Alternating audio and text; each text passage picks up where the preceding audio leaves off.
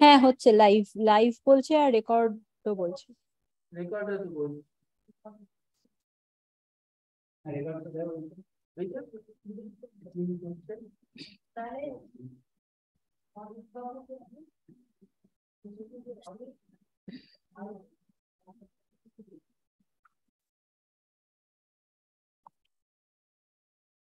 we can start.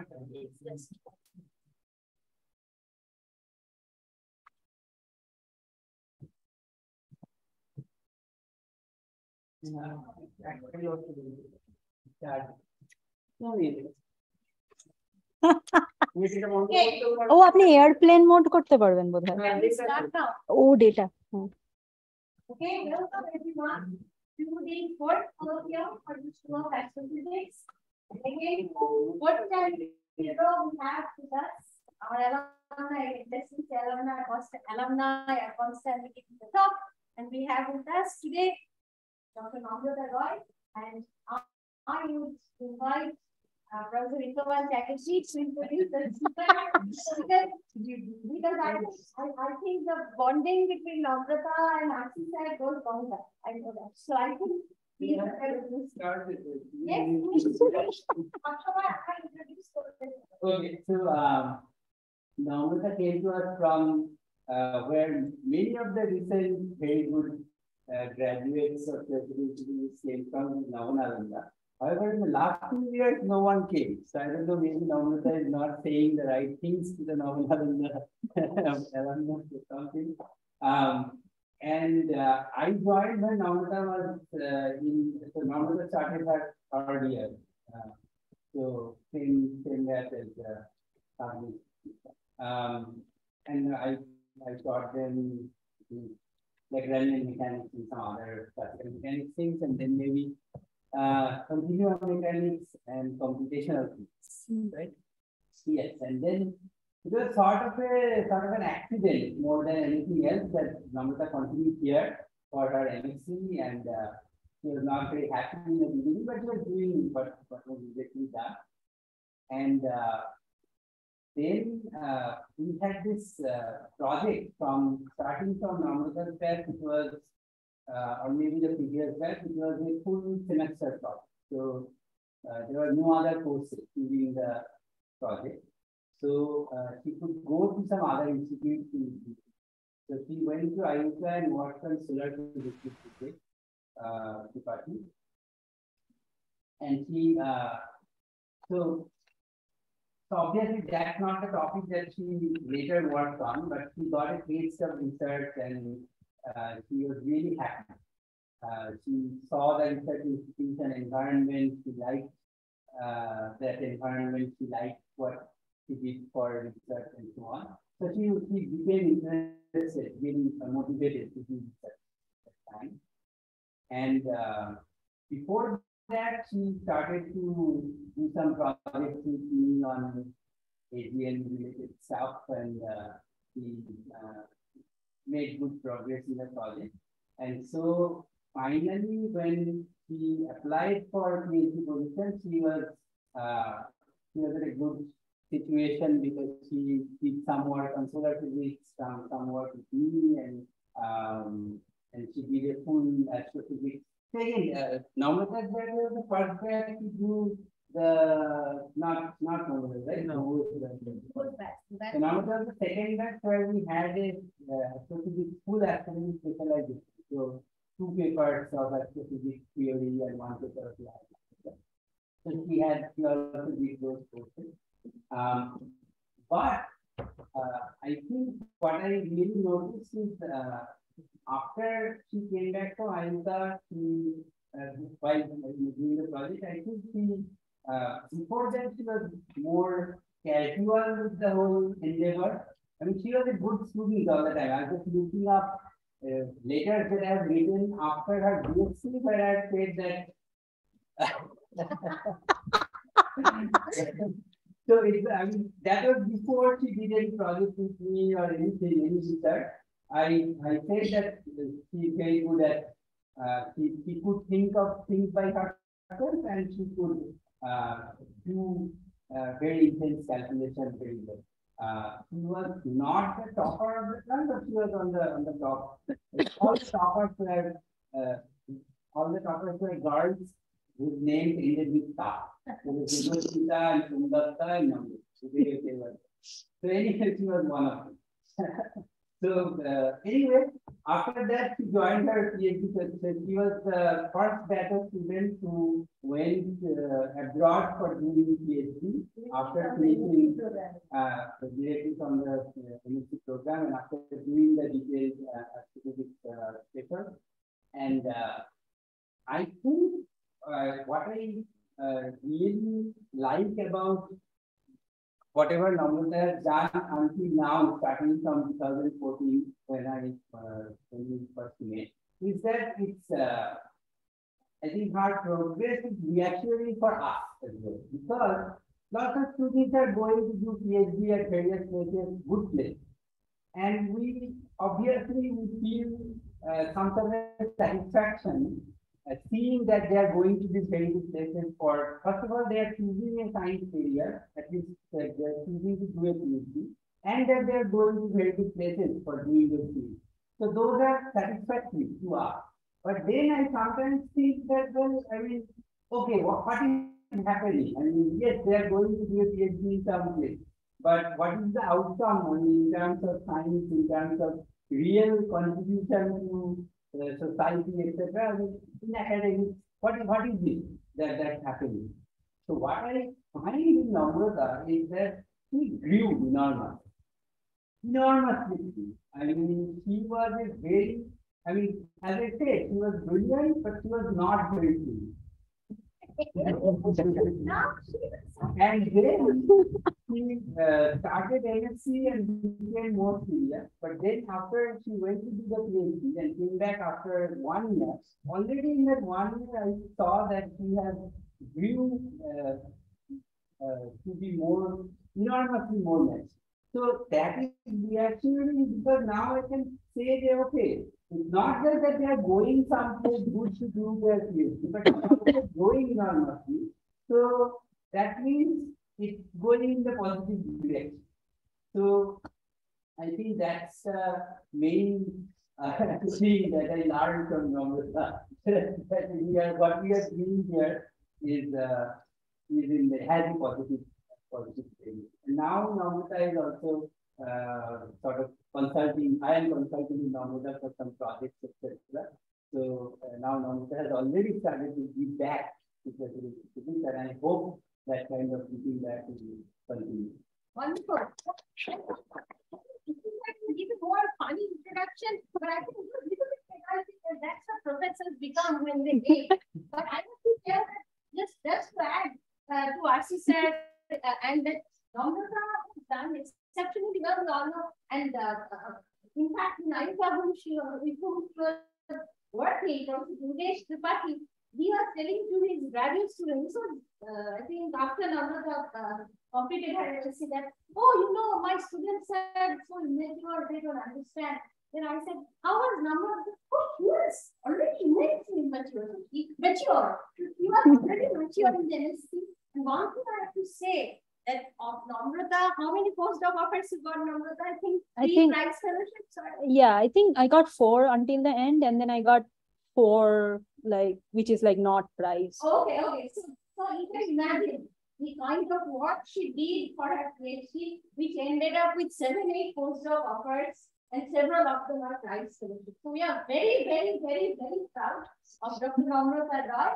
because she was our past graduate student who, from our MSc program, directly went to such a prestigious PhD program and did exceptionally well at the science. Without more instructions and not to offend our sir, Dr. Namrata Roy will be tell us take these lasers, star formation, suppression, and feedback in the nearby galaxy. This is not working. But that's fine. But that's fine. It's fine. I think we have. Oh, you have to talk.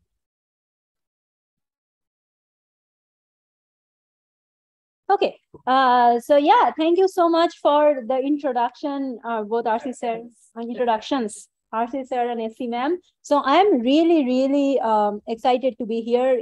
It feels different when I come back here as a speaker rather than, you know, sitting with you guys there. So I'm very excited to talk to you all about the work that I have done over the last 5.5 years during my PhD. So, so my talk is I have tried to make my talk very non-technical so that it's accessible so you guys can understand. But if at any position you cannot understand anything or if there is something that's unclear, please feel free to stop me and interrupt me, and I can explain. So yeah, so I will talk about the work that I have done. So it's broadly about how galaxies stop forming stars towards the end of their lifetime, and what's the role of the central supermassive black hole in that. And in that context, I will introduce this rather new but very exciting population of galaxies that were discovered that we call red geysers. And I'll show you why those are interesting and how they relate to this star formation and feedback picture. Okay, but of course, I will have to start by showing you this picture of this wonderful, most powerful space telescope ever launched in space. So you all know about James Webb Space Telescope, I'm sure. Short is JWST. So JWST looks at the universe at infrared wavelength. And as I said, I'm so amazed by what JWST can do and what JWST will do in the next few years. I couldn't resist myself showing this as a first slide.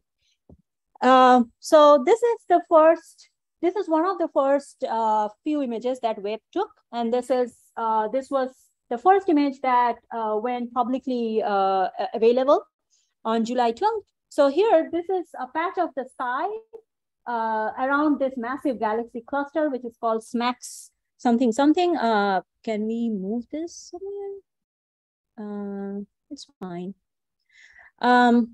So this is called SMACS 0728. So this is a massive galaxy cluster that acts as a gravitational lens. But let's not go into that. But my point of showing you this slide is that this was one of the first images that Webb took, but it's already the deepest and the sharpest image that exists in the infrared wavelength right now. So this is the deepest view of the infrared sky that we have at the moment. And of course, you can see that there are hundreds of galaxies. Each of these point blobs here, except this star, these are stars.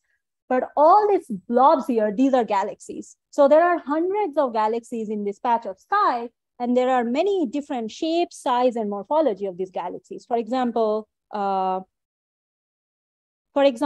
are spiral galaxies like this one.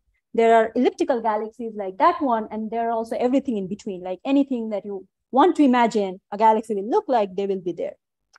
So if we want to take a closer look at each of these galaxies, we of course have to look at nearby galaxies. So we can kind of zoom in. So this is a picture of a nearby spiral galaxy taken by the Hubble Space Telescope. And you can see the incredible amount of detail in this picture. So you can see the prominent dust lanes along this spiral arms. And you can see this bright blobs here, which are actually clusters of young stars, which are forming out of this gas and dust. And so this is a spiral galaxy. So spiral galaxies in general, they are very young and forming stars actively. So that's why you see this kind of young stars. Otherwise, you would not see them. And these galaxies in general have a blue color.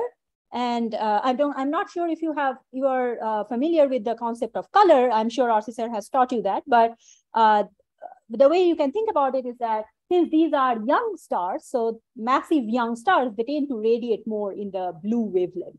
So that's why the entire galaxy has this blue color. Now, on the other hand, there is another type of galaxy, which are elliptical galaxies, which look mostly spheroidal in shape. So these are not disc-shaped that like the spiral galaxies, mostly ellipsoidal. And these are old and evolved system, unlike the spiral galaxies. So I said spiral galaxies are young.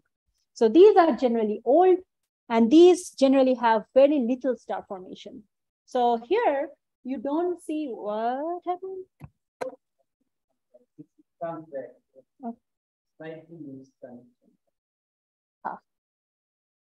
So, so these have little star formation, so they don't have that much, those young star clusters that I showed in the spiral galaxy picture. These are mostly old stars. And that's why, since they lack young, bright blue stars, these galaxies appear red in color. So that's why these are also called, they're sometimes called red and dead. So that's the term that we generally use. Now, at this point, you are thinking, well, why are you talking about star formation so much? The reason I'm talking about it is because a galaxy is dominantly, they are characterized by how much stars it's forming at this moment. So star formation rate is really important to define a galaxy. So then what determines how much star formation will happen? That is determined by the amount of gas and dust which is present in a galaxy. So if you remember the spiral galaxy picture, I showed you those spiral arms which have all those dust lanes, right? So dust generally traces cold gas, and cold gas acts as a fuel for forming stars. So if you have lots of cold gas lying around, what will happen is that those gas they will come together under self-gravity, and they will collapse. And at a certain point, they will trigger nuclear fusion and they will form stars. So if you have a lot of cold gas, you will form a lot of stars. And that's what happens in spiral galaxies, because as I said, they have lots of gas and dust. So there is no complication there. But in elliptical galaxies, however, I said that they have very little star formation, right? And just from this correlation, there's lots of gas means lots of dust, means lots of stars. You can say that, well, okay, so ellipticals do not have lots of star formation. So it should be the case that there is no gas. That's why there is no star formation, right? So that's the simplest picture you can think of. But turns out that's not true. There have been actually many papers back from the 90s which showed that there are actually lots of cold gas which have been detected in the elliptical galaxies. Maybe not as much as the spiral galaxies have, but still enough to trigger some star formation that you should see. But the problem is that we don't detect that level of star formation that we expect to see, right? So you see the problem here. So you have cold gas, which should form stars, right? But they are not forming stars for some reason, because we are not detecting that level of star formation that we expect.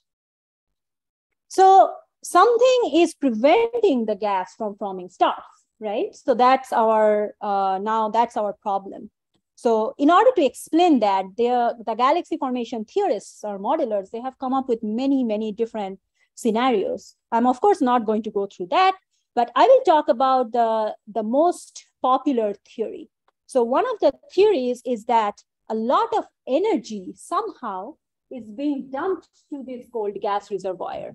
So if you dump energy to cold gas, what will happen is you either heat up the gas. So if you make if you have a reservoir of cold gas and you give some energy, it can be any type of energy, you would either heat up the gas, so the cold gas becomes hot gas, and that will no longer form stars. So hot gas will not form stars.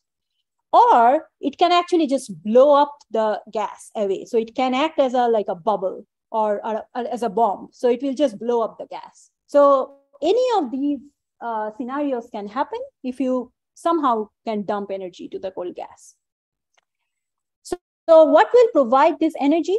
So again, there are many different theories, but one of the most popular theory is that is a feedback from active galactic nuclei. So এটা মনে হয় এর loose connection HDMI এর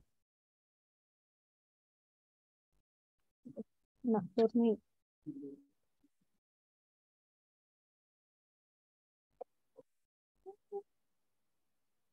Yeah, it's kind of.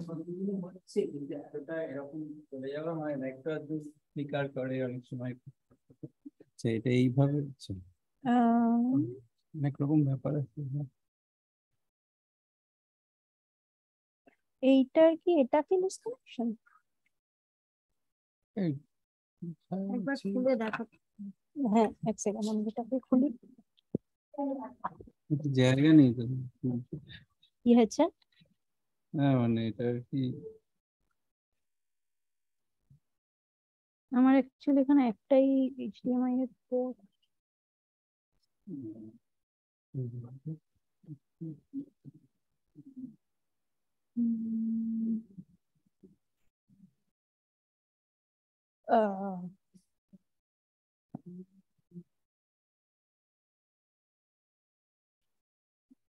আমার কাছে আরেকটা connector আছে কিন্তু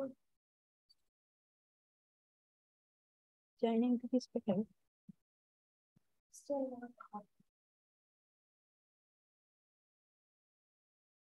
সেটা পুরোটাই এই লুজ কানেকশনটা। এটাই না? না, তোমার এটার সাথে সম্পর্ক নেই, এটা প্রতিদিনই হচ্ছে, এটা তোমার তোমার কি HDMI তে ডাইরেক্টলি কানেক্ট হতে পারবে? না, এখানে তো শুধু সি থাকে।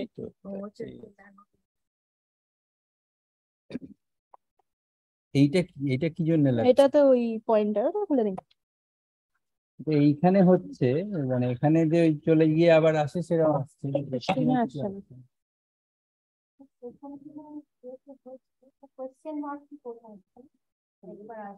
হ্যাঁ, এসছে। কি করতে এলো জানি না।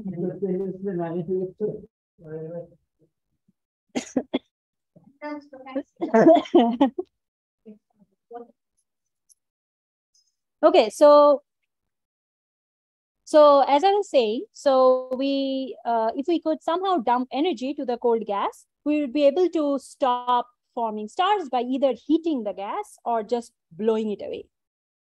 So one of the mechanisms that can kind of supply this energy is active galactic nuclei. So what is an active galactic nuclei? So we know that every galaxy has a supermassive black hole in the center, and that is actively accreting mass from the surrounding. And sometimes what they can do is they can turn active, and they can drive energy and radiation away from the center, away to the surroundings. And then they can become visible over a large part of the electromagnetic spectrum. So that's what's an active galactic nuclei, or AGN. But the main thing here is that these AGNs, or these black holes, they have a lot of energy in them. So it's of the order of 10 to the 61, but it can be more or less depending on the accretion efficiency. And all this energy, it actually works out great, because this energy is actually more than enough than what you need here to hit the gas that I was talking about in the beginning. So what you need can be offsetted more than like 100 or 1,000 times by the energy that they have. So even if like 0.1% of that energy can be coupled there, you would be good. So you don't need a lot of efficiency in that model. So how will you actually go about doing this feedback? What's the mechanism? So around 2006, 2007, this new type of a new model for feedback was proposed. It's called the radio or the jet mode AGN feedback. And the purpose was the same, to just hit the gas. So that's your main purpose. And how exactly that happened? So in that model, they implemented this sort of feedback in old massive galaxies. So galaxies which are already they have evolved. They have some cold gas lying around, maybe not as much as spirals, as I said before, but some floating around. And that gas will try to radiatively cool down very rapidly. Whenever you have some heated object, it tries to cool down by radiatively giving away the heat, right? Same happens with gas. So if you have some gas at certain temperature, it will try to radiate away the heat, go down to colder temperature. So that gas will try to do that. And then some of that gas can make its way into the central black hole.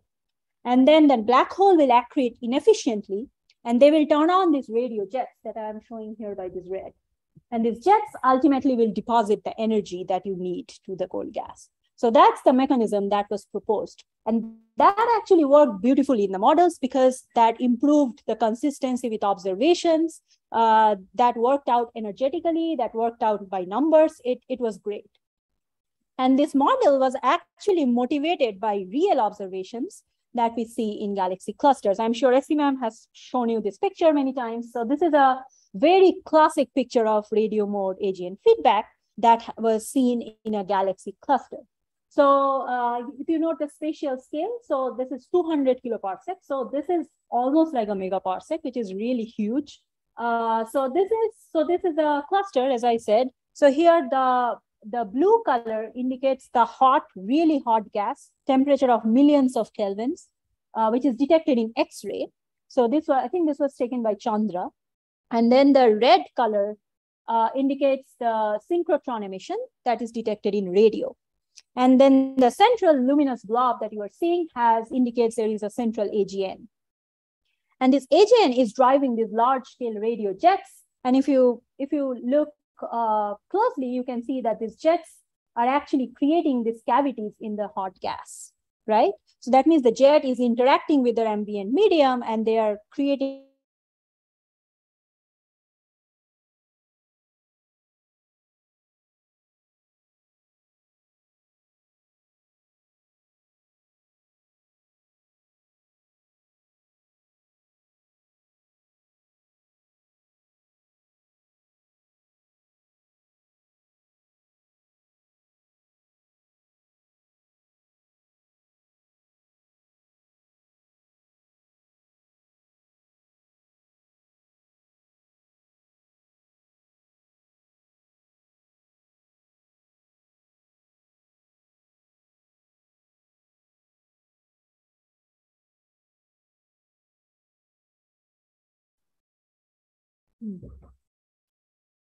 Oh, Yeah, please go ahead. okay.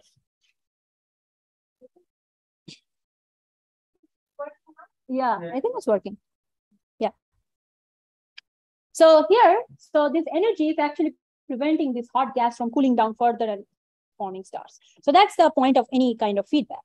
But as I said, this was seen in a galaxy cluster. And so my question is, can the same phenomena work at a much smaller scale of individual galaxy, which is like tens of kiloparsecs? So this was like 800 kiloparsec or so. So we want this to work. We want to see if this works in like tens of kiloparsec, right? So unfortunately, we don't yet have straightforward direct evidence of feedback in typical galaxies. We still think that when we have an old evolved galaxy, they might have some cold gas lying around, but the reason this gas do not form a lot of stars and they remain dead is because something like this is happening in between. So there is some feedback that is happening, maybe not in this gigantic scale, maybe in a much smaller scale within a few kiloparsec rather than 200 kiloparsec that I was showing. And you can just see that if this is much smaller scale, this is much fainter signal. So this would be really hard to detect. So the AGN associated would also be probably low luminosity. So these are faint signatures that we are talking about, that we are trying to detect. So if we ask the question, is radio mode feedback responsible for keeping galaxies dead for a long time? The answer is we don't know yet. We have to find observational signatures in typical galaxies and actually know whether these actually holds true for in a galaxy scale as well. Sorry, can you share the screen? I think it's... I think it got disconnected. Yes. I can share this. No, I think the internet got disconnected at some point. Okay. Okay. Okay, so now the question is, how do we go about detecting this sort of feedback, right? So for that, I have drawn the schematic where I have drawn some low luminosity AGN with some smaller scale jet. So remember, this would not be those large scale signatures that we saw in a cluster. It would be smaller scale. So these are embedded in the host galaxy, which is the gray region. And in order to study feedback, you have to study both the black hole and the host galaxy, because you would have jets interacting with the gas. you would have gas kind of interacting with the black hole. So there would be a lot of correlation, that is coevolution, that is happening. Should I go on? Okay, so what are some of the observational tracers that we actually need to study this? So in order to detect and study the central AGN, you would need radio, because these would be mostly radio AGNs emitting the synchrotron emission. You would also need some optical observations.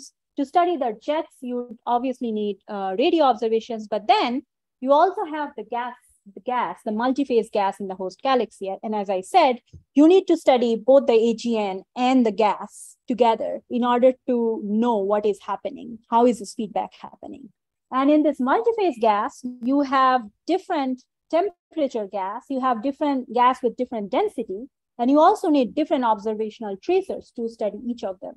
So for example, you have the warm ionized medium at a temperature of 10,000 Kelvin, so 10 to the 4 Kelvin. And these are generally traced by optical emission lines like H alpha, O3, O2, the normal emission lines that you hear about. There is cool neutral medium, which is at a slightly lower temperature, and you need absorption lines for that. You have cold molecular gas, which is at a further colder temperature, and so on and so forth. You might also have those hot X-ray gas that I was showing you. So what is the main point of this slide? So the main point of this slide is that in order to study this black hole and the host galaxy together, you need to have a multi-wavelength observation. So you need to have radio, you need to have optical, radio, infrared, and sometimes even X-rays if you have really hot gas, and which is generally seen in elliptical galaxies. So you need multi-wavelength observations, and you need spatially resolved observation so that you can see, or you can analyze what is happening at different spatial locations in the same galaxy. So that would be ideal. No, yeah. What if there is no radio emission in the AGN? It's just an AGN that is dumping in. Yeah, so it could happen. So there is a long literature associated with that. So the jet mode or the maintenance mode that we talk about, these are generally associated with a radio jet. So they say that when you have a hot accretion disk or accretion disk, which is not that, when it's not accreting a lot, it will not show this kind of blazar or a quasar-like outburst. You'd have very little trickling of gas, and then there would be something that will come out, and they will borderline, they will be able to heat the gas. And it's generally thought that it's the radio jet that is doing that.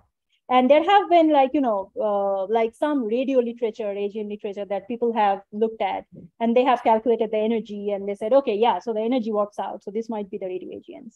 But I think it's kind of like historic. So in the model, they implement a jet. It could be visible in optical, but you generally don't see any optical jet in a old galaxy. So I guess that's the main thing.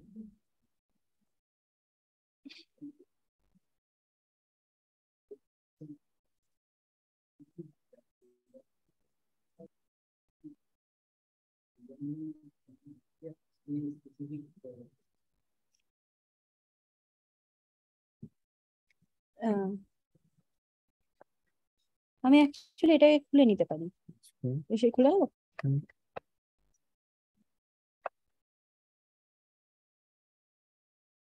হ্যাঁ, আমার মনে হয় এইখানটা এটা বেরিয়ে আছে, এটার জন্য হয়তো। এটা কি মানে টাইপ ফাইট করে দেওয়া যায়?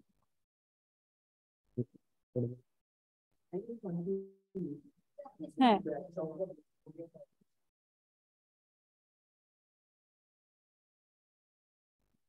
okay. Oh, I was answering your question.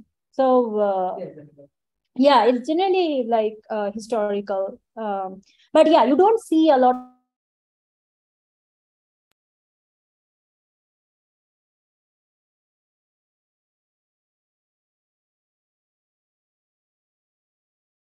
of optical jet in an old galaxy, and that has a large Eddington ratio, large accretion. So they have Eddington ratio of like 10 to the minus 4, 10 to the minus 3.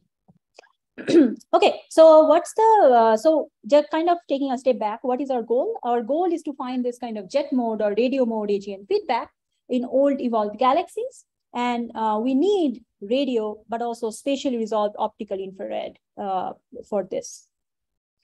Okay, so that brings me to the survey that I have used a lot in my PhD. So it's called the MANGA survey. So MANGA is a part of the Sloan Digital Sky Survey 4, and it's an IFU survey. So IFU means integral field unit spectroscopy. So what that gives you is that it gives you spatially resolved information for each galaxy. And MANGA has observed more than 10,000 galaxies in the local universe. So that gives you a really huge number of spectra to work with. And that's what I actually used. MANGA's wavelength range is also covering the whole of optical and a little bit of infrared. So it works out great for us. We wanted spatially resolved spectra in optical infrared, and that's what MANGA is giving us. Just to kind of quickly illustrate the power of MANGA. So you have an old elliptical galaxy as observed by a normal SDSS image. You put your MANGA fibers on top, and then if you go and observe this galaxy, you get spectra from each of the different locations, right? And just by looking at this galaxy, it's a random galaxy that I chose, you can just see that the spectra is changing a lot, right, at different locations. And let's say you are interested in anything, let's say something like the ionized gas, then you would look at H alpha, as I said, H alpha O3, normal optical emission lines. And then whatever property you're interested in, let's say you're interested in the velocity or the flux or the intensity or whatever, you can measure that for all these different locations from these different spectra, and then you get a map. So instead of getting one value, you get a spatially resolved map across the whole face of the galaxy. So, and as you can imagine, MANGA led to the discovery of many different things, and these red geysers that I'm going to talk about is actually one of them.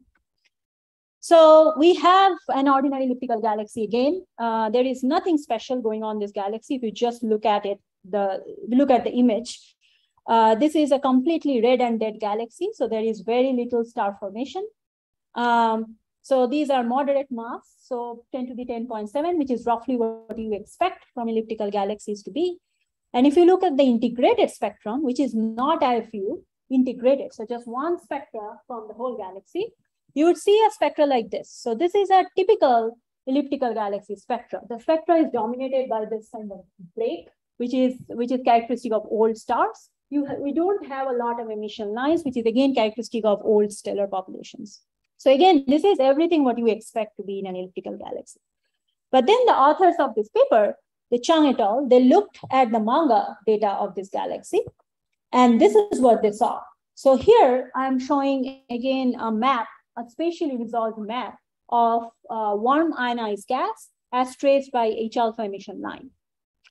And the quantity which is plotted here is in angstrom, so it's a bit weird. It's actually equivalent with, but it's very equivalent to flux. So it's flux divided out by the stellar contribution, but you can think of it as a flux. And you see this kind of bisymmetric structure extending from the center all the way up to the MANGA field of view. And it just by looking at it, it looks like as if material is being driven out from the center. By material, I mean warm ionized gas.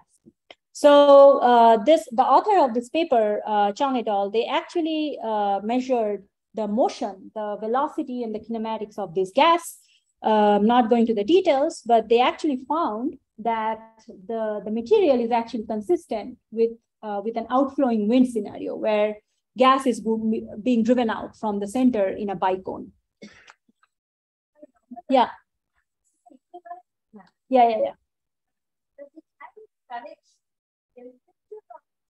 So this is H alpha. So H alpha is at a temperature of 10 to the 4 Kelvin.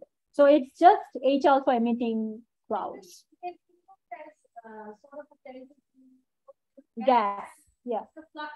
Yeah, it's the flux coming just from the emission line. And from there, you calculate the velocity. Yeah, you can calculate the velocity from the emission lines by fitting, by different spectral fitting. Yeah, so this galaxy was actually coined the name red geyser. Red because it's completely red and dead. There is no star formation. And geyser because they kind of show this geyser or a fountain-like structure. So this name was actually given before I joined the project. But so this is the kind of the first red geyser that was detected. It's called the poster child red geyser or the prototypical red geyser. This is also the year when you started. Yeah. So this is the year when this paper actually came out. Yeah, but I started working with Kevin the year after. So it was like a 1 year gap. But then I actually, then the year after, I joined this project, and then I went back to the manga data and looked at the different galaxies, the elliptical galaxies, and I found that there are actually many galaxies which look like red geysers. So I'm showing you some like 9 galaxies here, and you can see this kind of bisymmetric structure in all of them, which is the characteristic feature of this galaxy. And right now, I think I have about like 160 galaxies in my sample, but I have not finished looking at the whole manga sample. So there are many galaxies which I have not looked at. So since I have 150 targets right now, 150 red geysers, I can no longer talk about one galaxy as an outlier. I have to think of it as a population, right? So as a population of galaxies, where do they land? And since these galaxies show this kind of wind structures, these wind signatures, and they have little star formation, we always ask this question whether red geysers show any evidence of AGN feedback. So this is kind of the big question that we have at the back of our mind when we were thinking about red geysers or when we were working on red geysers. But of course, this question is a lot bigger than what we can address from just one thesis, like from my thesis. But that's the main question that we have at the back of our hand. Like, do red geysers show direct evidence of AGN feedback? But let us kind of go to that question step by step. So the first question that we asked is whether they have low luminosity AGNs capable of driving this kind of feedback. So yeah. That was the question in the previous slide. Yeah. So the equivalent map of all these systems. Yeah. So this is your work, right? Yeah. So I'm just curious, how do you extract these kinds of maps? Yeah. How close? So the spatial resolution is 2.5 arcsecond, but you have a pixel size of 0.5 arcsecond. So you can go, so you have each pixel measures 0.5 arcsecond on sky, but the FWHM is like 3 or 4 pixels. So it gives you 2.5 arcsecond resolution. So that's the smallest scale where you have information on. How I get this, so first I have spectra from all these different spatial bins. I extract the H alpha, and then I fit it with different, and then I extract. How spatially resolved they are. Yeah. So these, you cannot go down below 2.5 arcsecond. For some galaxy, the galaxies are smaller. So you have a bigger IFU to work with, and then you can kind of modulate that to get a slightly bigger, but like that doesn't generally go beyond like 2 arcsecond. I think 2.5 is the. Some of these maps are now publicly available. Yeah.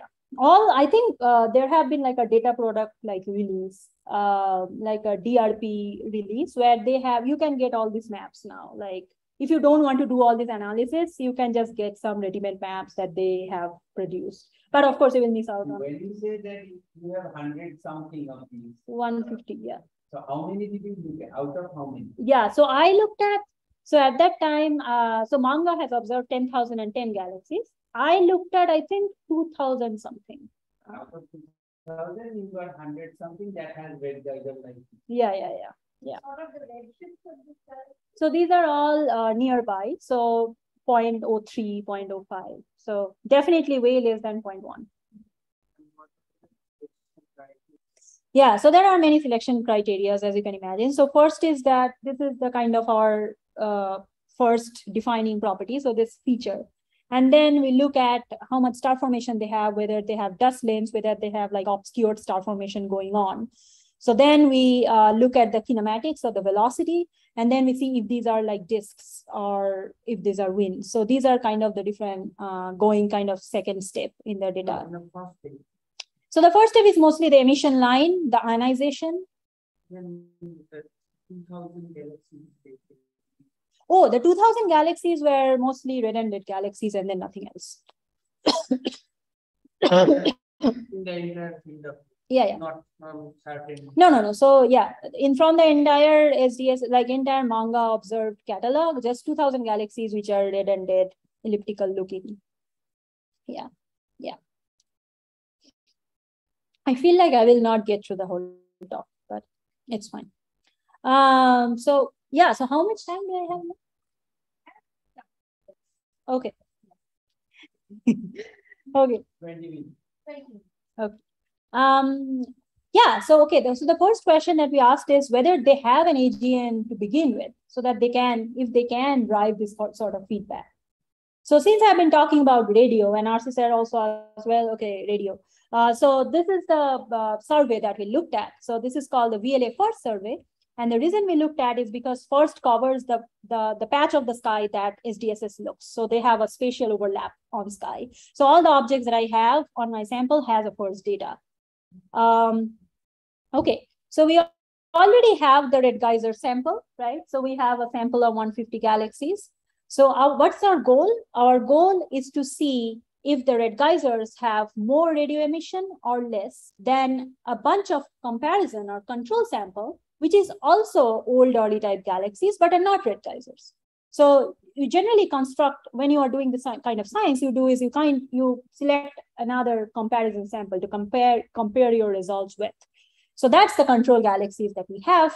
I'm not talking about the selection effects, but you can ask me later. But we have these control galaxies. And let me remind you, these are all old galaxies as well. These are also elliptical galaxies, early type galaxies, but they are just not red geysers. Okay, so the first step was to check the radio emission. So the first straightforward thing to do is to just cross-match with the first survey. So we did that, and we saw a 3 times higher detection rate in red geysers than control. So that is good. So that means the red geysers seem to have a higher radio detection or seem to have a higher radio emission than similar group of other early type galaxies. But that's not enough because as I said, these are low luminosity signals. And I told you in the beginning, in the introduction, that you expect them to be faint signal. These are low luminosity AGNs. These are really hard to find. So, and the sensitivity, of course, is not great. It's like 1 millijansky. I cannot find. So this is the sensitivity. So 1 millijansky, which is not that great. It's like really shallow. So yeah. No, so that this is individual detection at this point. So stack I will do in the next step. But yeah, so there might be, when you're individually detecting, there might be few which are low luminosity and lie below your detection threshold. So for that, to get around that, what you have to do is stack, as SSR pointed out. So in the next step, what we did is we took all the radio data, the radio cutouts around each of these red geysers, and we stacked them together, and we measured the flux, the stacked flux. And we did the same for control galaxies as well. And in this plot, so the y-axis shows the radio flux, the stacked radio flux, and the x-axis doesn't mean anything. It's just all, means all the sample is stacked. And here you can see that the red geysers show a higher value. By the way, this is logarithmic. So this is like 4 to 5 times higher than the control.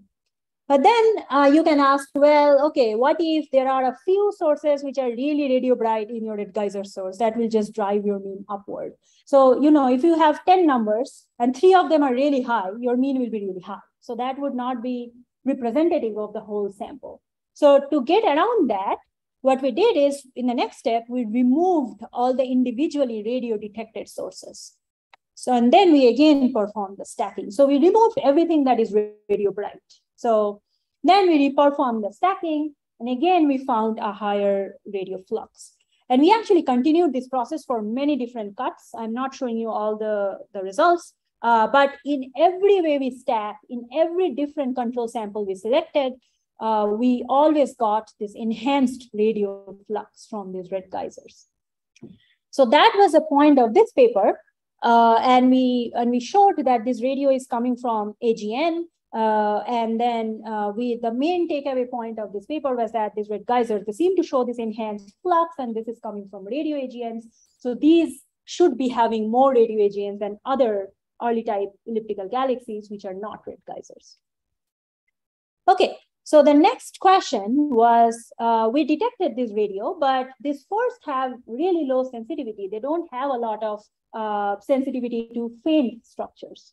So in the next step, what we did is we looked at lower frequency radio data, which has much higher sensitivity to fainter signals, so that you can capture all this detailed structures and morphology, which you cannot detect with first survey. So we looked at LOFAR data. And first of all, we actually detected many more red geysers in the LOFAR survey because of their sensitivity limit. And the second is that we detected a range of morphology, starting from there is a compact in the first panel, there is a slightly extended that tells you that there is something there, it's just getting blended due to the resolution. Then there is this large scale lobed structures that you see in a typical like a radio galaxy. But all these sources have really low luminosity, by the way. So these are all 10 to the less than 10 to the 23. I think a few like goes above 10 to the 24 watts per hertz. But anyway, so we see a lot of morphology, a different variety of radio morphology in the structures, and these are really fun to look at on a each galaxy by galaxy basis and say, oh, okay, we see a radio lobe here, or oh, okay, so we don't see a radio lobe here. So that was a fun time. But in the next step, what we can do is, once we have all these radio images, we can measure the end-to-end size of these radio sources, and we can also measure the flux by doing aperture photometry.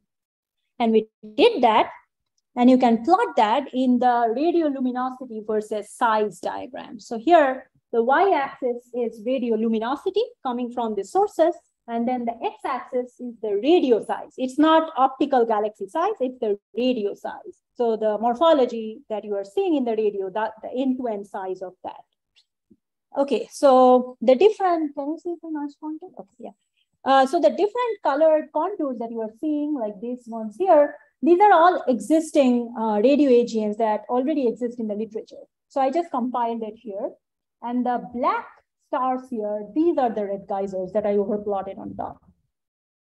And just to kind of guide your eye, so sources that lie on the right-hand side of this diagram, those are extended sources. So those are the ones which have these large-scale radio structures. The sources which lie on the left, these are the compact sources, which look kind of this blobby things there. And then the sources which lie on the bottom, these are low radioluminosity, and those on the top are high radioluminosity. So you can see that the red geysers, as I said, these are the black stars. So majority of the red geysers, they seem to be kind of populating this part of the diagram. So these are mostly borderline compact, and these are mostly low radioluminosity, as I said. These are low radioluminosity sources. So these are consistent with this RQQ, which is radio quiet quasars, and then Liners and Seyferts. I'm not talking about them right now for the interest of time, but these galaxies have shown like smaller scale AGN jets in their old papers, and they have followed up with higher resolution radio, and they have seen interesting features. But we don't have that kind of resolution with the LOFAR images that I'm showing. Anyway, and then there is another population of few red geysers, which kind of lie here. So these are kind of the more extended ones. So the ones which kind of trace the low luminosity tail of this FR1, FR2 population. And FR1, FR2 are those large scale radio galaxies that you generally see pictures of. So these are those ones, but kind of on the lower luminosity side. So I actually looked at the host galaxy of this population of red geysers and this population of red geysers, and I saw an interesting thing. I saw that the host galaxies of the compact radio source red geysers are actually younger, much younger than the ones which are extended. So these are more evolved sources, and these are less evolved sources. So we think, our hypothesis at this point is that maybe the red geysers, they kind of move along this diagram in this direction. So maybe some of these compact sources can eventually evolve to those large scale ones that we saw. But of course, not all of them can be detected, because this is really faint. This region of the diagram cannot be observationally detected because of surface brightness limits. So if some of them go like here, you would not be able to detect them. So there is a balance between detection of low luminosity things and the actual intrinsic brightness, right? So yeah, so that was one of the results that we found. There are actually many other results in this paper, but I thought I would just go to some of the other results. So now I will move on to the ionized property, the gas properties. And if and just to remind you, so the question is, do red geysers host these large scale winds that I was talking about? How do we know that? And just to kind of remind you why, sorry, go ahead. No. So just to kind of remind you why we are looking at that, the gas properties, I told you that you have to study both the AGN and the host galaxy gas to know how they're interacting with each other. So we have already now seen radio mode AGN presence, more presence of AGNs in these red geysers. But now we are moving on to this, studying this multi-phase gas. And the first thing that I will look at is this warm ionized medium at a temperature of 10 to the 4 Kelvin that ACMAM was talking about. And these are generally traced by optical emission lines like H alpha, O3, O2, etc. So I'll be mostly using H alpha just because these are more seen more brightly in H alpha, but I could also use O3 if I wanted. Okay, so how can I move this so you can see the... Okay, so this is another red geyser with their signature bisymmetric pattern in their ionized gas structure. And I have just pointed out in green, so where you see those kind of structures. So if you now look at the velocity of this gas, of this ionized gas, this is what they look like. Yeah, so this is what they look like. So this is the map of the velocity of those gas clouds that you are seeing here. So this shows redshift on one side, blue shift on the other, with a velocity and amplitude going from plus minus 300 kilometers per second.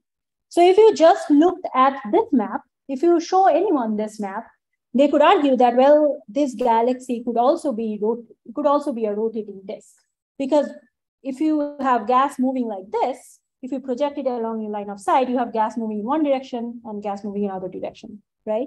So it could be a rotating disk, or it could be an outflowing wind, because gas is moving like that. And that also, if you are projecting it along the line of sight, you would have gas moving in towards you from one direction and then gas moving away. So it's really hard to know which one it is just by looking at this map. So I am not, in the interest of time, again, I'm not going to the details, but we have some initial observations or initial evidence from manga observations that this outflowing wind is the case. But, whenever I used to give talks, I used to get asked the same question, that how do you know this is a wind? How do you know this is a wind? We had strong evidences from manga, but we still needed some additional evidence that these are indeed winds and not disks, because of this confusion that I told you, because this map looks like it could be a rotating disk as well. So how to differentiate winds from disks? So what I did is I constructed a toy model. So one is a wind model where you have a galaxy at the center and you have gas moving radially outward in a field bicone, which is inclined at a certain angle to it. And then you also have a disk model where gas is moving in a thin disk under the gravitational potential. So I have two different models here. And what I want is that I need some observational parameter that will be different for this model and this model, so that I can go and measure that property from the data and then compare and say, okay, this is the model that I want, or this is the best match model. So you need some sort of observational parameter so that it looks different in those two different models. And what is that parameter? That parameter is actually the shape of the emission lines or the detailed velocity profiles. So remember, we are tracing our warm ionized gas by H alpha emission line. So I told you that we are using H alpha emission line. So if you look at the shape of the emission line, you can actually disentangle the different velocity of different gas clouds moving in different directions. So in other words, in simpler terms, you just need the shape of this emission line, because for wind models, you'd expect to see an asymmetric emission line. For disk models, you generally do not see this level of asymmetry. And that comes from simple geometry and symmetric arguments. And actually, this shape has been used for like decades to study outflows and to study winds. So it's not something new that we invented, but it's a model that we actually constructed, and we predicted that this is something that we should see. So to differentiate between the two different models, we need emission line shape. And just to show you what these two different models predict, so this is a red geyser, and its contours, its black contours here, shows this H alpha bisymmetric pattern. You can see this kind of bisymmetric pattern here. So we put a rectangular box along this bisymmetric pattern, and we calculated Mach spectrum from that box, from those wind and the disk model. So you understand that, right? So please tell me if you don't understand anything. So here, so these circles are basically meaning those spatial bins or those locations where I'm extracting the model. So you see different rows here, right? So the different rows basically means you are extracting those spectra from those different spatial bins. Starting from the bottommost panel, so the bottom spectrum is from this circular region. And as you march up this box, you go up this panel. So that's just the correlation here. So this is wind model, this is this model. So the y-axis is flux, but it's in arbitrary units. They're all normalized and everything. And the x-axis, it's aligned, so it doesn't mean anything. So the color bars basically tell you the velocity. So you can see that this blue shifted region has the same velocity here. If you read off from this should be the same velocity here. Anyway, so what you should take away from this point is that the wind model shows a lot of asymmetry, as I said. And this is actually, we got that from the model. We do not turn any knobs to create specially this kind of model. We actually simply just got that from the geometry. So the wind models produce a lot of asymmetry or wings. And not only that, the asymmetry actually switches from one side to the other. So you have, so in the blue shifted part of the galaxy, you see a wing on the red side or the positive side. And as you go to the red part of the galaxy, you see a wing on the other side. And in the disk model, you actually, it's hard to see, there is also some asymmetry there, but it's in no way the same in magnitude as what you see. Huh? Which one? For the blue spectrum, we have to yeah, so that's because of the geometry. So if you okay, I can take a class on this. So if you have wind, right? So the gas is moving in a radially outward direction, right? So the wind is aligned at a certain angle with you, right? So half of the galaxy, you have gas moving towards you, so that you will see as blue shift. And then other half, the gas is moving away from you, that side is red shift, right? So that's clear. Okay, so then the gas, we model the gas to be moving outward in the same velocity. So we don't change the velocity on our model.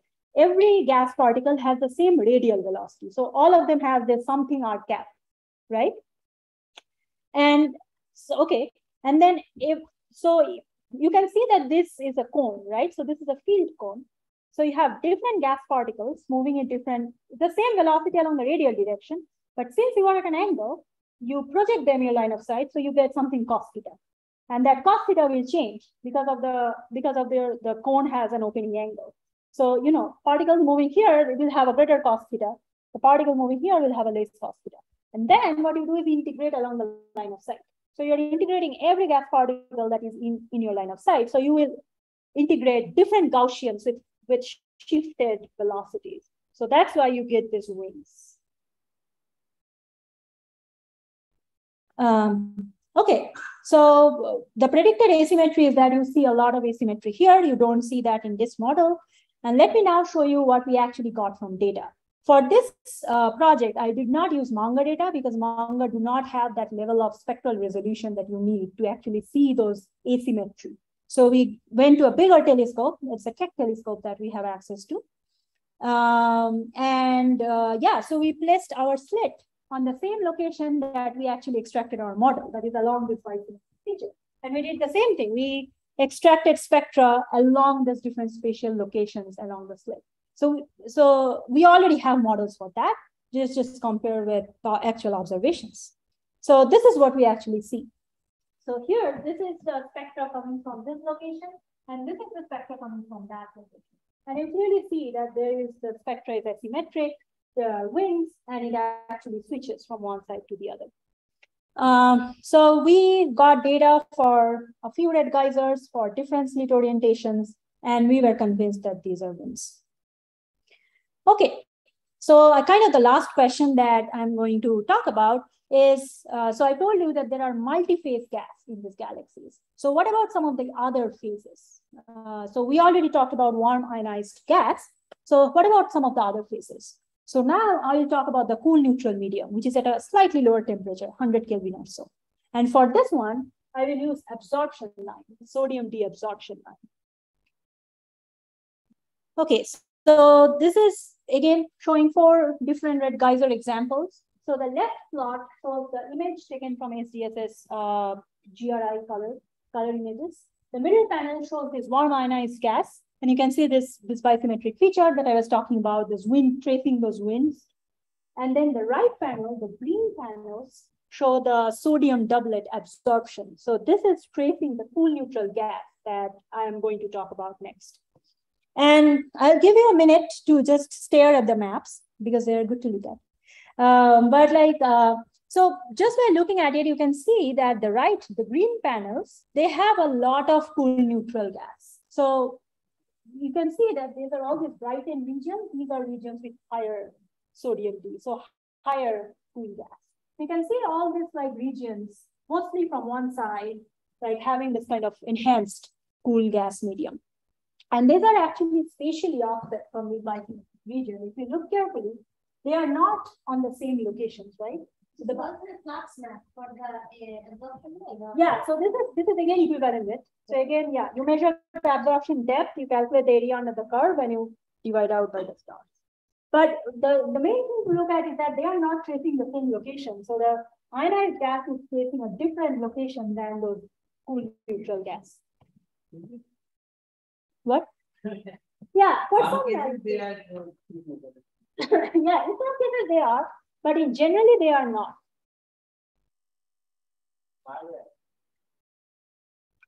But yeah, so that's not important. So yeah, we do see a lot of cool neutral gas in these galaxies. And again, we have to ask the same question we asked in the radio. So do they have more neutral gas than some comparison sample or less? So that's what we keep doing, right? We compare it with some control galaxies, which are not red geysers. So again, we need control galaxies. So we bring back the red geyser galaxies and control galaxies that we had.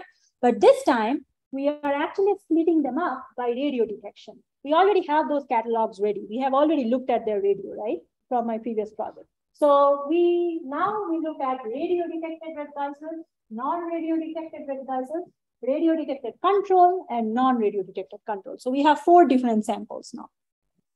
So now I'll show you some maps. They are post-processed and their stellar components are removed and all that, but I'm not going to the details. But let me show you sample by sample. So this is again showing 3 galaxies which are radio detected. So these are non-radio detected, but again, red geysers. And these are controlled. And just by looking at the maps, you can see that the first column, the radio detected column, has much more sodium D, cool gas, than any of the other columns. The non-radio detected ones also show some, but not as much as these radio detected ones are. And by the way, these are just representative, these of the whole sample. So I have many galaxies, as you can imagine. These are just 3 examples that I'm showing. So in order to quantify that, what we did is we actually took average, annular average, and then we created some probability distributions and cumulative probability distributions of these different samples. I'm not showing that because that's a very complicated plot. But what you can just believe me here, if I say that we actually got those radio detected red geysers to have much more cool gas than any of the other samples. And you can just see that from these maps, right? So this was very interesting. Like, why would the radio detection, which is something to do with the AGN in the center, have anything to do with the presence of gas in the galaxy? So this was very exciting. In the next step, what we did is, again, we look at the velocity. What is the velocity of this cool gas? How are they moving around? So this is what we found. So you can see that majority of the factors, so these are spatial pixels, so majority of the pixels seem to have a positive velocity or redshift. There are some blue shifts in the outskirts or sometimes in the middle, but majority of them are redshift. And we see that from integrated observations, we see that from stacked observations, we seem to see redshifted velocity for those, especially for the radio detected red geyser sources. And this was, again, exciting. So, okay, so first of all, there is a lot more cool gas. And second, why is it redshifted? What does redshifted in absorption actually mean? So in order to understand what that actually means, you have to look at the schematic. So you have the galaxy at the background. So the galaxy has gas and stars, everything emitting. You are standing over here, you are the observer, and anything that is causing absorption lines should lie between the observer and the galaxy in the background, right? So those particles, the sodium D particles or atoms or whatever, they lie in between the observer and the galaxy in the background. And if those particles are moving into the galaxy, if they're inflowing, then you would see them away from you. So they would be redshifted. So redshift means inflow if you are looking down in absorption. So this is something called down the barrel measurement. And this has been used for many times in absorption, when we're looking at absorption. You can only say that for absorption. For emission lines, it's very hard to say. So that means our radio detected sources, they have more gas, and all those gas seem to be inflowing towards the galaxy. So our hypothesis at this point is that maybe they're playing a role in fueling the central AGNs, because you need gas to fuel those central low luminosity AGN. Not a lot of gas, but still some gas, so that you can kind of trigger the AGN at a low level. And maybe some of this cool gas is doing that. Of course, we don't have that resolution to test that. 2.5 arcsecond resolution is not enough to actually check that hypothesis. But this is our to-go hypothesis. Actual size of what? Oh, 2.5 arcsecond is like one, not even 1 kiloparsec. It's like 1.5 to 2 kiloparsec for the redshift that we are looking at. Yeah. Okay, so kind of summarizing everything that I have said until now. So if you walk out of the room and just someone asks you, what's a red geyser? So you should be able to say, what is a red geyser? So what is a red geyser? So these are generally old, massive elliptical galaxies. They have old stars, old and dying stars. So that's why they're like kind of dim and red. These galaxies have low luminosity AGNs in the center. Some of them have those large scale jets. Some of them looks pretty compact. And we think they might have some smaller scale jets if we could resolve them. And there have been examples that we have seen that similar studies have shown this kind of small kiloparsec scale radio jets. But yeah, we don't have that radio data yet. Hopefully with the new LOFAR 0.3 arcsecond one, we'll be able to do that. But anyway, we have radio AGNs, and then we have large scale, we see large scale ionized gas outflows in the one ionized medium that we trace by H alpha. A part of that gas is completely escaping the galaxy, and we calculated that to be roughly like 20%. So not a lot. 20% of the gas is actually escaping the galaxy, but almost 80% of the gas is actually lying around. They are just there. They're floating around. So they might just come back after a certain point. And we do detect signatures of inflowing cool gas as well. They might originate from this recycled wind material that some of them is going up. They might come back down after a certain time. Or we might have gas accretion from outside, like minor mergers or cosmological filament accretion or things like that. And the most interesting thing, I think, and of course, yeah, I put the papers that kind of backs different parts of the story. But I think the most important, the most interesting piece of this puzzle is that these galaxies have very little star formation. And with all this gas lying around, you would expect to see a lot more stars. You would expect those gas to cool down and start forming stars. So something must be preventing that gas to be really cold and start triggering star formation. So we think maybe this geyser winds that we are seeing is playing a role, or maybe the AGN jet is playing a role. But of course, we are not certain. As I said, it's not easy to say these galaxies have AGN feedback by just one thesis. You need many theses for that. Okay, so and I think the last kind of red geyser thing that I wanted to quickly say is that we also wanted to zoom in towards the center, because that's where the AGN is. That's where all the activity is happening. We did that. We saw some interesting results. We see some misalignment between the large scale ionized gas and small scale observations. So we got some additional adaptive optics assisted Keck-Osiris time, which is really great. We zoom in even further in like 100 parsec or 50 parsec resolution, which would be great. Like we would be able to see gas very close to the central engine, not to the central engine, but very close to that. And I actually I did some observing sitting at home from Kolkata in the last few days. And yeah, we got some spectra. It looks very noisy, but it would look really good after we reduce it. And we'll be able to kind of construct these maps very, very soon. And we'll be able to see what we see. Okay, so I wanted to kind of end by showing, again, coming back to this slide, I have now renamed it to Just Wonderful Space Telescope. This is a pun that, that has been going around. Of course, if we get something interesting from these AO observations in infrared, this was in near infrared, you can only do AO in infrared, we would probably be following up some of these red geysers with JWST. And as I said, James Webb looks at infrared wavelength, and often it's considered, sometimes it's compared with Hubble. And I'm like, okay, James Webb is so much better than Hubble. Like it would be so much better than Hubble. So I have kind of put down some numbers here just to kind of tell you that James Webb has bigger mirror, better field of view, bigger spatial resolution, better wavelength coverage, better sensitivity, everything is better. So you would be able to see like fainter targets, bigger on sky area, distant objects because you are in infrared. So that's the important point actually, by the way. So if you have galaxies emitting at optical wavelength, and if they are at a much farther distance away from you, that optical light would get redshifted, right? So that optical light would get redshifted to the infrared. And you would miss that with Hubble, but you would be able to see that with James Webb. So that's why now showing you the same max field, but now it's a GIF of Hubble versus JWST. Of course, the brighter one with JWST. And you can see so many more blobs here. So many distant galaxies that you see that you were missing with Hubble. And of course, another great capability of JWST is the spectroscopy capability. So it has IFU, like MANGA has, so it will give you spatially resolved information. It has multi-object spectra, it has prism, it has slit, it has slitless, it has every state-of-the-art spectroscopy capability that you can think of.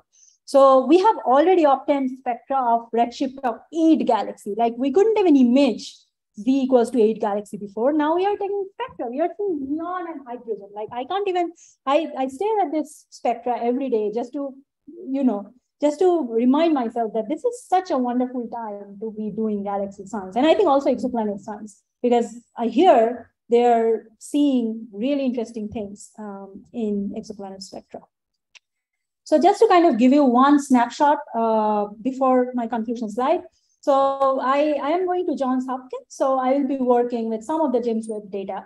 And one of the programs, so I think they are associated with 3 or 4 different programs, but one of the programs is looking at radio galaxies at really high redshift. So we will be looking at the farthest known radio galaxy, that's Z of 4 and Z of 6. So really far. And we'll be using near spec IFU. So we will place our IFU on top of this galaxy, and we will get spatially resolved information on the host galaxy of those radio galaxies. And what we can do is we can go and compare this with the radio galaxies at the nearby universe that we see, and see whether this redshift difference is doing something, is giving us something different in terms of the physics, in terms of the host galaxy, in terms of the assembly history of the galaxies. So that's just one project. Unfortunately, I don't have anything else to show you, but yeah, so just to kind of put up the conclusion. So I didn't put a busy conclusion slide. I just wanted to let you know that red geysers are interesting. So we have all these data sets. If you are interested, any of you are interested, feel free to contact me to know more about these galaxies. If you're interested in a project, let RC sir know, I guess. And then, yeah, and then JWST would give us really spectacular images in the near infrared and mid-infrared in the next few decades. So yeah, I think we are at a really exciting time. And yeah, I would take any questions. Okay, so it's tea time, and so parallelly questions and tea time parallelly. That's fun. And that was a wonderful talk from Namrata. I myself have, I think, 10 questions, but I'm going to first ask the audience for questions, and we have Honorable Chandrika and Zero that will be things. I have a little technical question. You spoke about the spectrum of galaxies as well as the map of the galaxy. So what is the initial parameters which you, I mean, the IMA for the mechanicity which you fix? Can you elaborate on this? Yeah, so we didn't, so you are talking about which spectra? Let me just go back. The real system. Which one? This. Okay. So these maps are, so these are derived from spectra, but these are actually images of where the gas would be. So let's say you have warm ionized gas clouds floating around in the sky, floating around in a galaxy. This map shows you where that gas clouds would be, in simpler words. These are derived from spectra, yes, but these are not spectra. This is an image of, you were just looking at the gas, where the spatial location of the gas lies.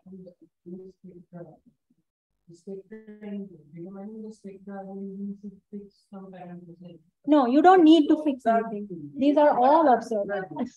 Here, this is Excel. We're looking at the Excel file. Oh, okay, yeah. So these are all spectra from observed galaxies. You can compare with it.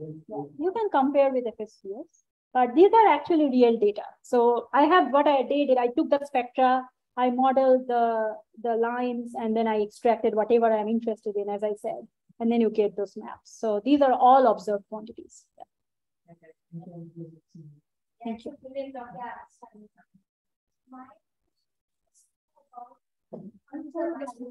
Control.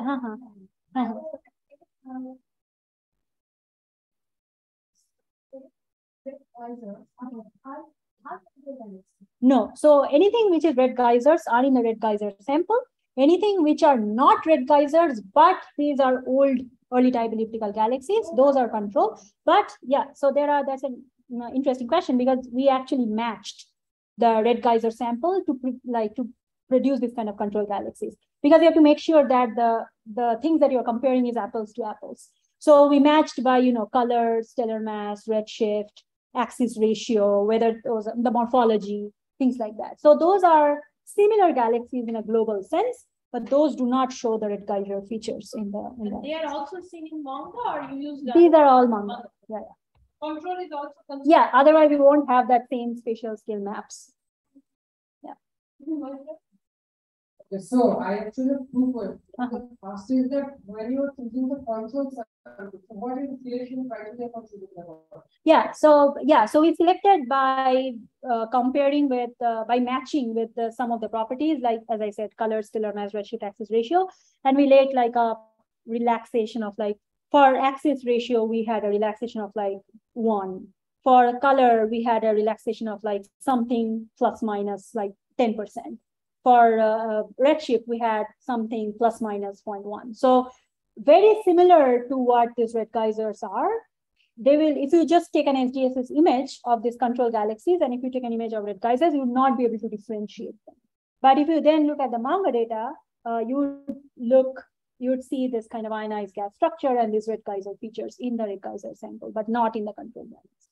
Okay, so my second question is, you said that like the young red geysers, they are like more compact, and as time goes on, they will more like. That's our hypothesis. Yeah. The question is that what exactly driving the evolution? Is it like the radiation? Yeah. So again, there are many hypotheses. So first of all, when I say young, I meant younger. So none of these are young. So these are all very old and evolved systems. So these are all above 10 to the 10.5 solar mass. So these are not 10 to the 3 solar mass. So none of these are actually young like spiral galaxies. So these are kind of younger and older within the elliptical galaxy range. But yeah, what drives that evolution? We actually don't know. There are many theories. For example, like you might start up with like a small scale jet, and that jet may eventually like kind of start pushing out gas, and they might evolve into a large scale one.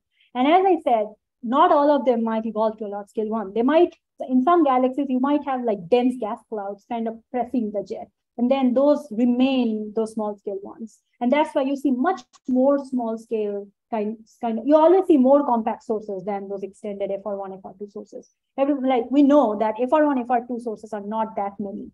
Those are much like less in number. And one of the theories that we have is that maybe some of those dense gas clouds, they do not let the jet go beyond a certain scale. So these are called frustrated jets because they cannot move beyond a certain scale. But yeah, our hypothesis is that, some of them might become this large scale things that we're seeing. It also would be the other way around, but like at least from the observations we have. Okay. Any other questions? Yes, Vinanda, please.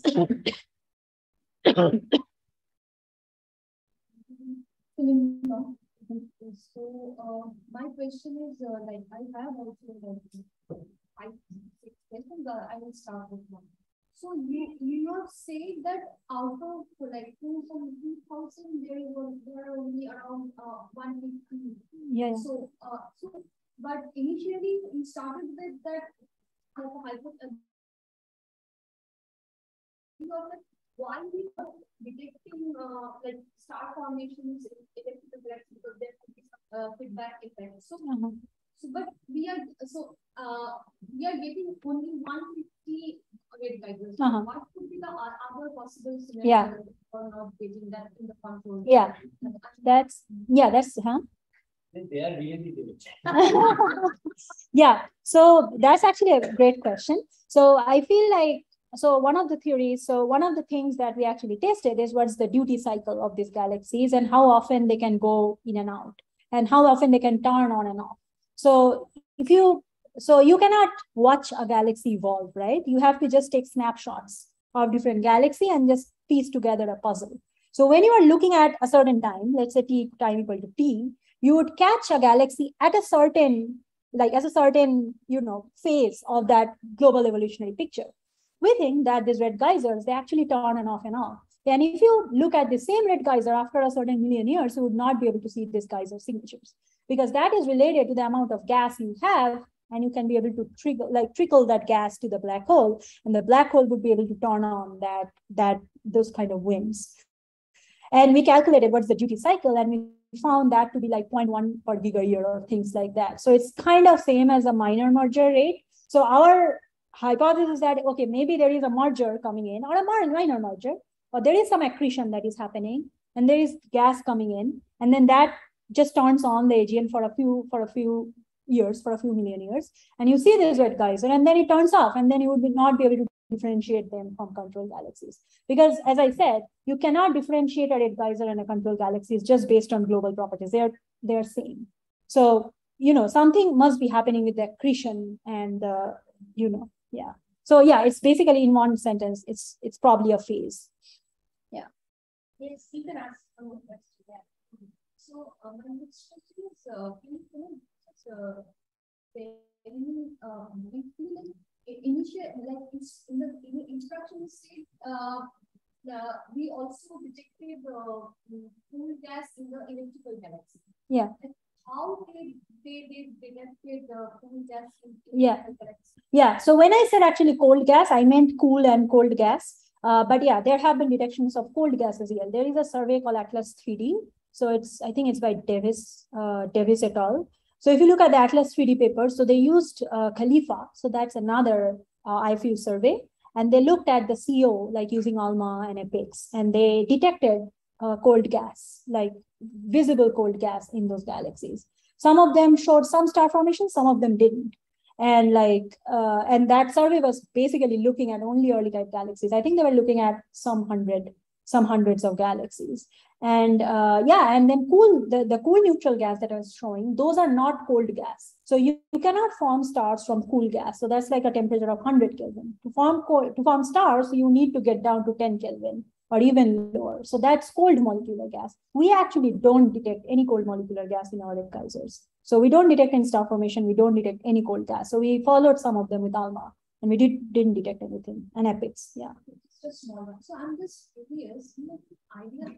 What is the difference between the amount of coal gas in electrical and spiral? Oh yeah, that's, I think, the gas to stellar. If I tell you in gas to stellar, it will be hard to. So the gas to stellar mass ratio is somewhere. So for spirals, it's like 0.2, and for ellipticals is like 0.03. So how do you convert that? I have to do that. So stellar mass is like, for spirals is like 10 to the 9, And for elliptical, it's like 10 to the 10. So you do the math. Yeah. Yes.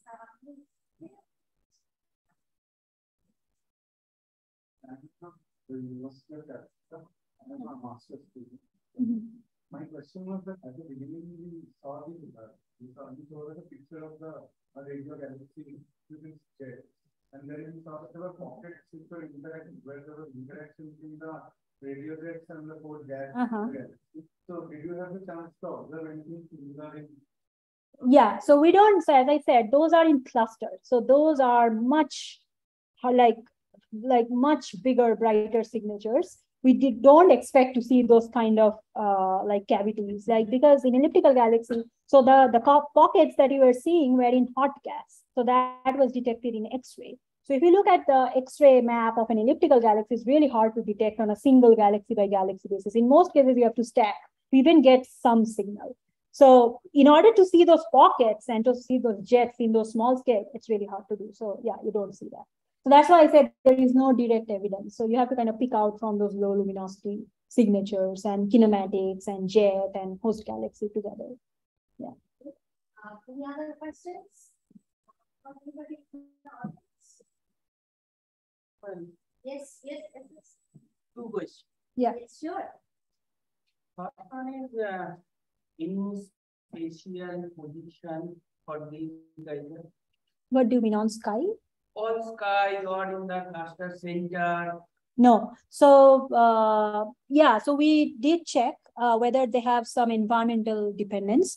These are mostly isolated. Some of them do have companions. And actually one of those show this companion, and you can see gas kind of coming in SDS. Like you can see those tails in SDSS, and then that is joined by those sodium D signatures. So we actually see those cool gas being fed by those companions. So in some of them, we see that. In some of them, they don't have any signature of any like companion or any close merger scenario.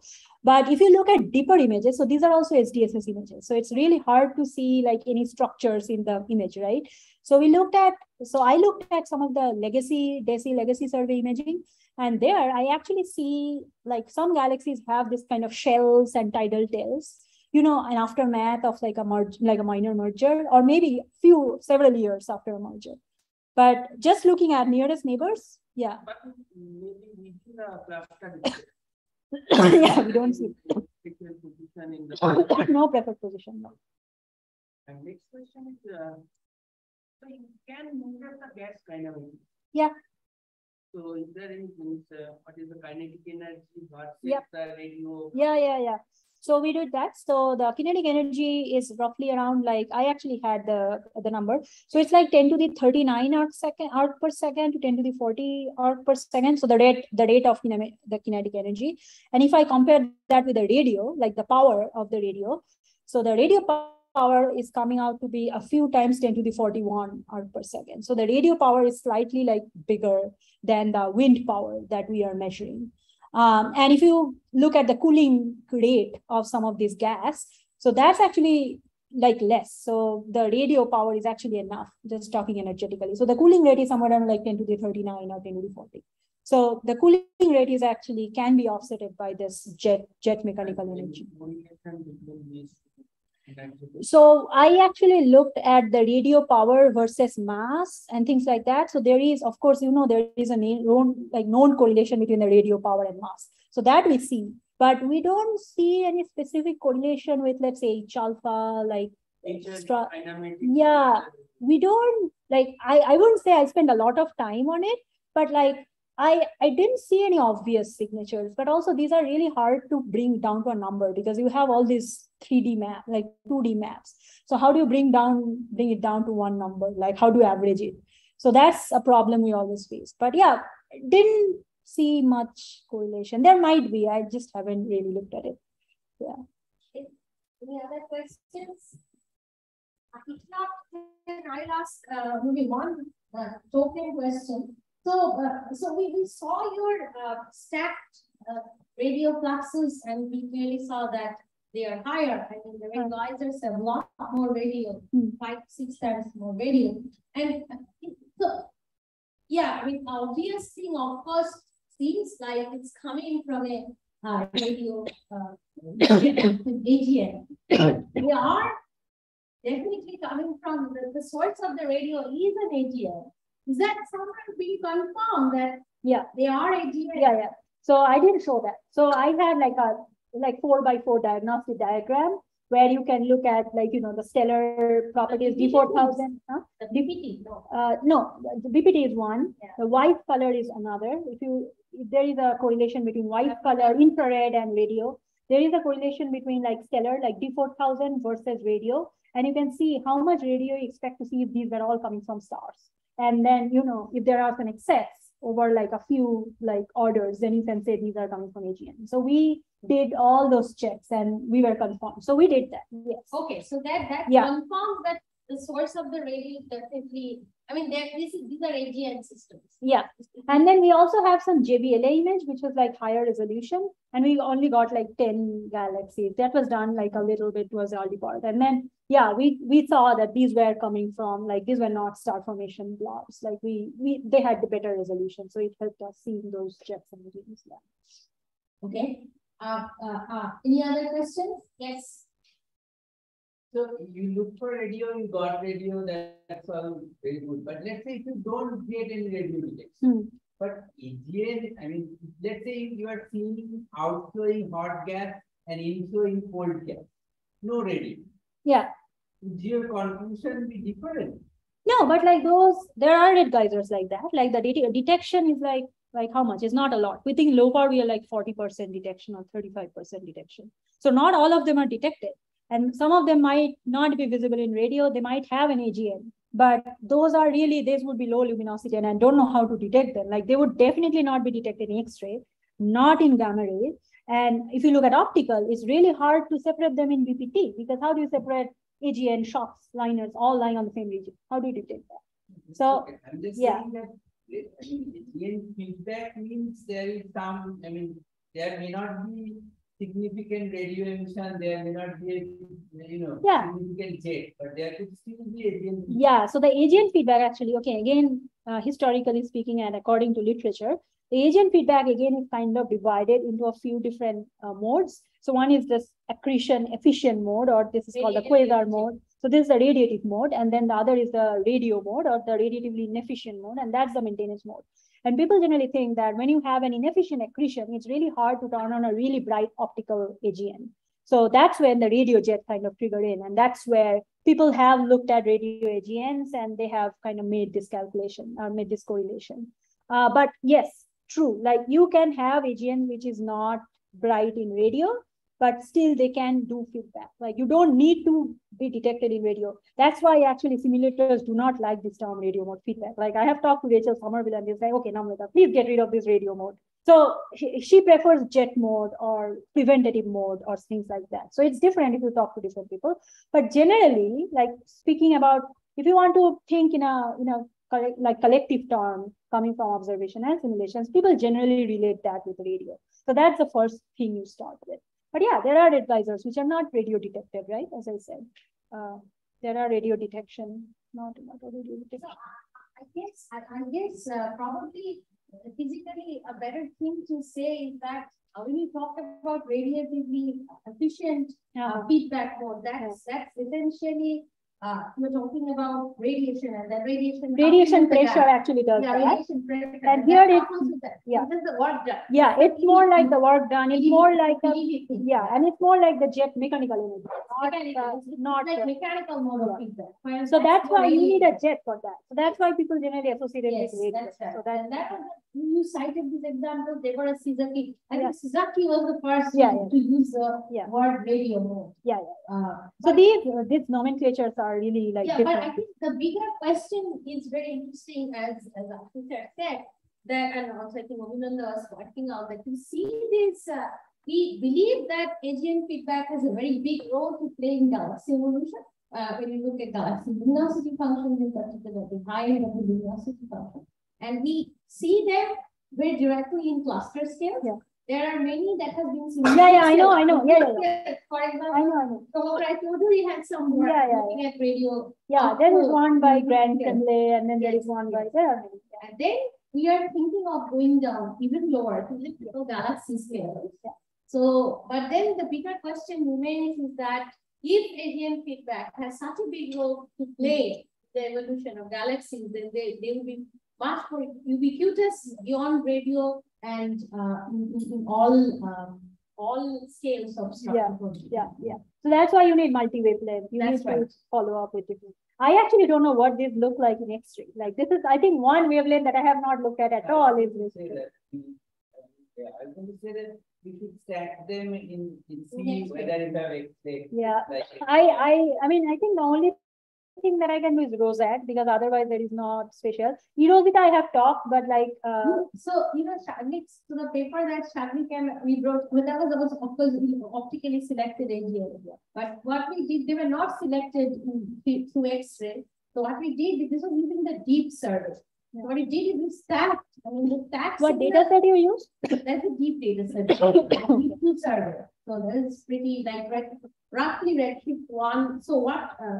So these are the point sources that are detected in deep, but then we got rid of the ones which had X-ray counterparts. Because if you have so much X-ray emission, so what our goal was to look at the diffuse X-ray emission in at a certain radius. Galaxies. And that's why we had to exclude the X-ray bright AGN because that PSF was so big and so spread out. So, but yes, I think one good thing, as Sir suggested, would be probably to follow up these systems in X-ray and to see the X-ray. Even though less, we do see X-rays in some way in the galaxies. So that's something that I have not. I talked to like Andrea Marloni from the Erosita survey, and he's like, okay, we are still doing the pass 1, pass 2 like coax. Like if the galaxy evolution paradigm is true that things are falling in the dark. Yeah, and I also wanted to like look at the diffuse hot gas in elliptical because that has been a question for a long time. And if you can, I don't know, rotate and do things, select them in a certain way, you can probably do that. Yes. But like, I haven't looked at X-ray a lot. And these are the typical sizes of these. Like so the typical size in kiloparsec. 10. Yeah, so these are like 10 to 15 kiloparsec. Okay. Any other questions? If not, let's thank Namrata.